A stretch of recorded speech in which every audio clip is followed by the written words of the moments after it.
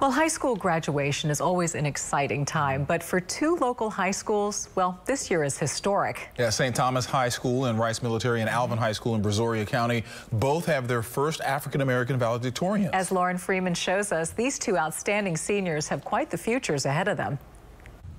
Toby Phillips credits her parents first for instilling a great work ethic and her teachers and counselors for helping her achieve this incredible honor. I've always been very confident in my academics and in everything that I felt was important. And if I look back on the goals that I wrote my freshman year, I did right. I wanted to be top 5 in my class. And so being valedictorian was just kind of icing on the cake. Toby's teachers and coaches say she's always been laser focused. One of the hardest workers I've ever met.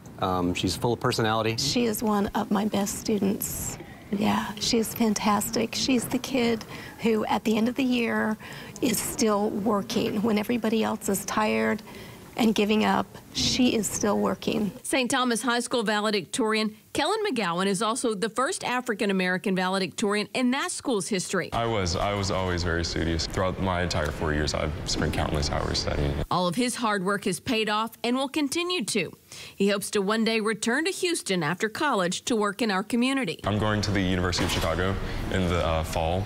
I'm going to be studying political science and economics. I want to be a lawyer. Principal of St. Thomas, Aaron Dominguez, says Kellen is a true standout, even amongst many high-achieving students. Kellen is an exceptional student. It's been really a pleasure getting to work with him these last 2 years. Karen and Erwin McGowan credit the discipline of his school for helping push their son to this level of academic success. He really wants to make a difference, make a bigger impact.